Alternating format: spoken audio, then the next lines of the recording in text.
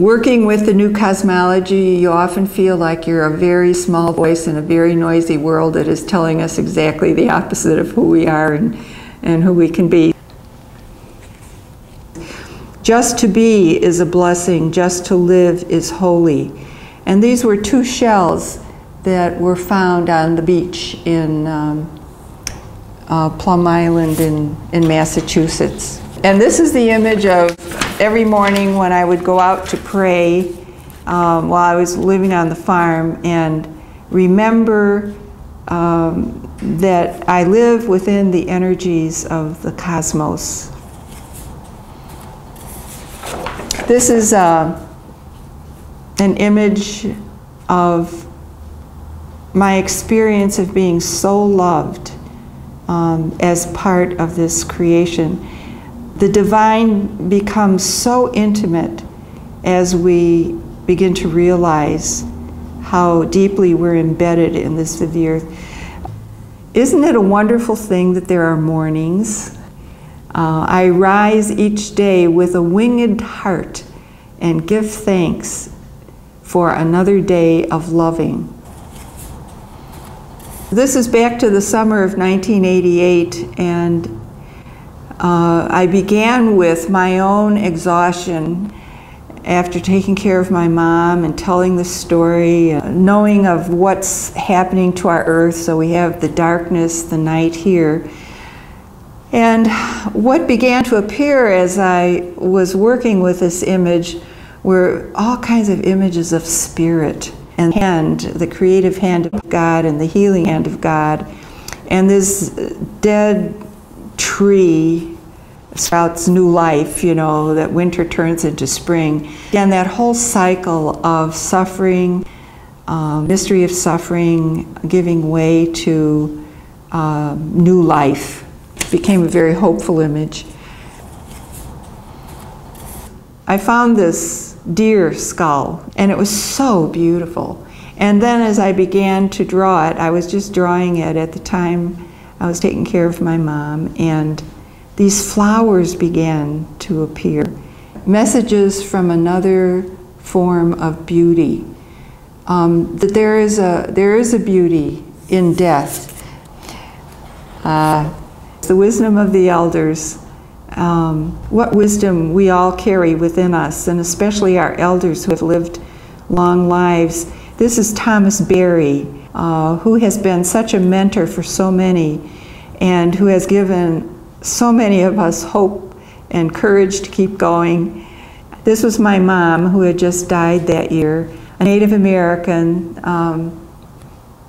Chief Joseph, who said, "No more war, no more war, we will no more fight," and tried to escape into Canada, and his people were caught before they could do that and herded back to the U.S. An African-American, a white hill person, probably someone who came from Europe and lives in the mountains, and then the Eastern traditions symbolized there. This was at the first location of Spirit Earth, and it was the driveway. And one morning I went out and saw this. It was a misty morning, and the maple trees that lined the driveway. The radiance of our creation, magnificent. This was a tree. I was in an ashram for a few months in the middle of winter, and this tree was outside of the prayer hall, and I would look at it through the window, and before you knew it, I was that tree dancing, dancing with the cosmic wonders that were just outside. The stars, I had never seen stars like that. It was up in northern Wisconsin. This is a celebration of the fire at the heart of the earth, and how our earth is so alive because it has this fiery core, and the crust keeps itself alive. The life within and the life outside, just like with we humans, that we have this rich inner life, and then our beautiful exterior life. And that's true of the earth too. And probably true in us because it's true of the earth. Again, our contemplative dimension of experiencing ourselves as companion. The rocks are our most ancient ancestors. I'm totally fascinated by rocks. And especially, I mean, I think humans always have been, because some of the oldest records we have of human, religion are these circles of stone, and all over the world, the rocks are ancestors. And then this one is so interesting.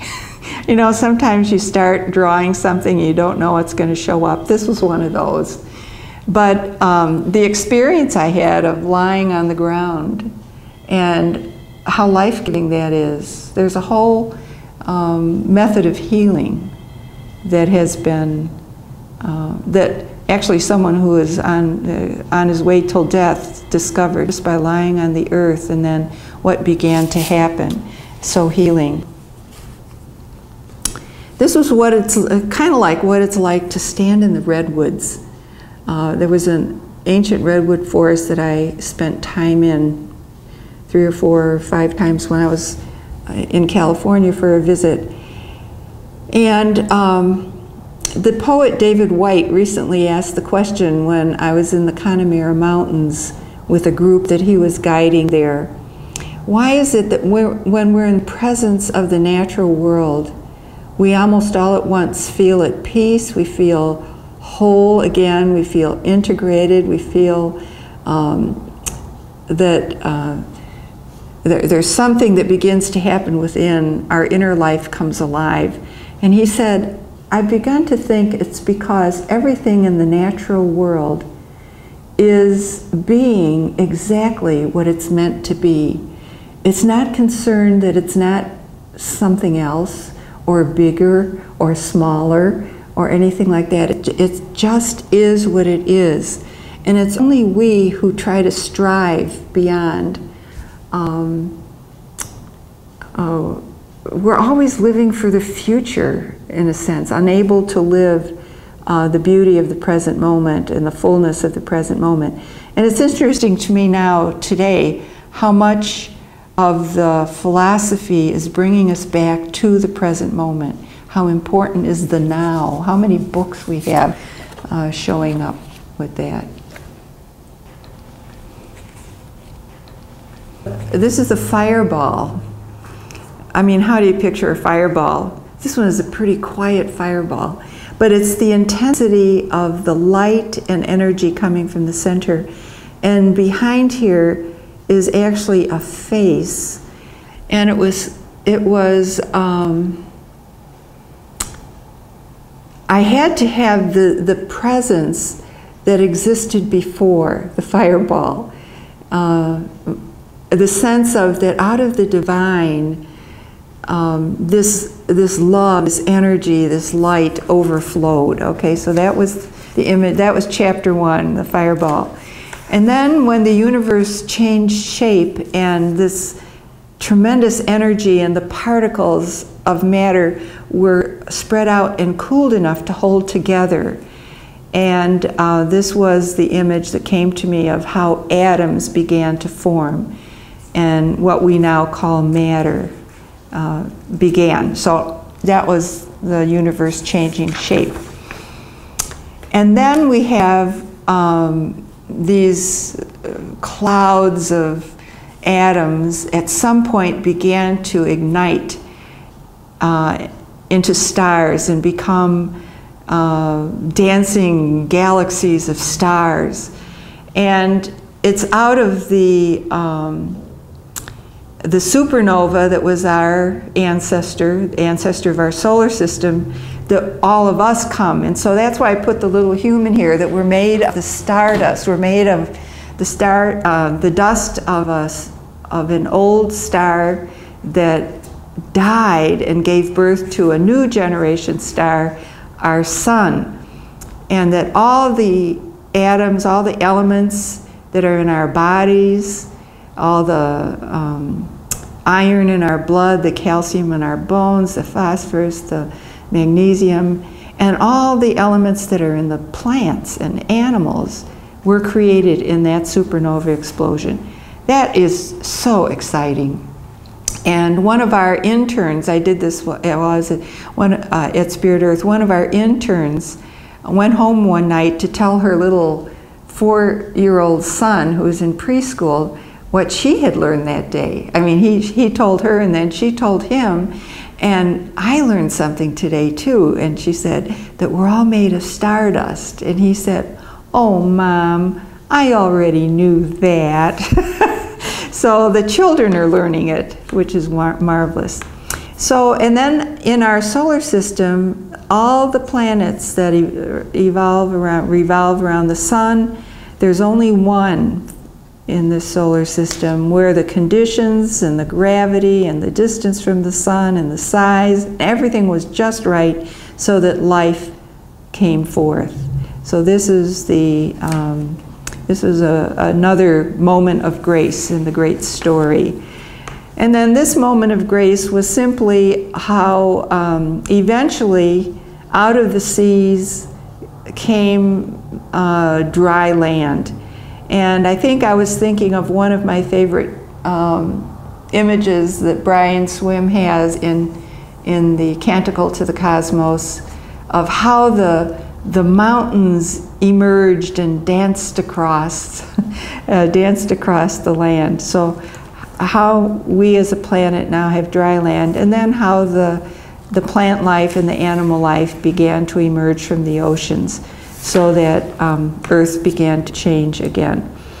And then this is the wonderful story that I love in Lauren Isley of how flowers changed the world, and evolution, how evolution took off in the beautiful Cenozoic age that we live in. And that into this whirling and dancing and colorful web of life emerged, or out of this emerged the human. And I think this is autobiographical as well as, like, I love to imagine what the first humans felt as they looked around and wondered at all they saw. And I think this is happening for me right now in my own life as I recognize more and more easily the beauty and the divinity that's at the heart of all creation. The eyes of wonder and awe. And then this tells the story of how for most of our lives we were hunters and gatherers, and we moved with the seasons lightly across the land, and we learned the secrets in every leaf and tree, the healing secrets. But then we began to shape the land in a way to our image as we began to settle down and do agriculture and to live in villages and then in larger groupings and cities. And then we have the beginning of what we call civilization, the dynasties, the kingdoms, and so on, the empires. And they all have similar characteristics, and that is of a kind of not just oppression. It becomes oppressive, but the control, the domination, the colonization of those that are different from us, all of those things that now we call patriarchy. And I use this chambered nautilus as an image of how we are part of this unfolding universe, and that this is just so recent that we have organized ourselves in this way of patriarchy. And then this is the bad news and the good news of our present moment. This is the bad news of how we are polluting and toxifying our earth and destroying its resources and its species, and that we are passing this on to our children. So it has a child that is nursing, you might say, at its mother's breast, which is toxic. which is just that was just an awful thing for me to draw and paint. It was terrible. It just felt terrible. But that at the same moment that we're discovering this destructive effect that we're having on the planet, that we're also discovering our story, that we live in this magnificent universe that is older and larger and more magnificent than we could have ever imagined, and that we carry that whole story within us, and that we have the possibility of creating a relationship with Earth which will be mutually enhancing, both for the Earth and for ourselves. And that is the hope that I have. I would probably put this as the final image now, that we are one dancing, beautiful community of life within the Earth. And that's what we could become. As humans, this is another image. We're just at the edge of greatness, you might say, of the wonderful compassion and love of which humans are capable of. We have begun to learn to love and care and be compassionate beyond our tribe, and are beginning to be able to embrace the whole of creation.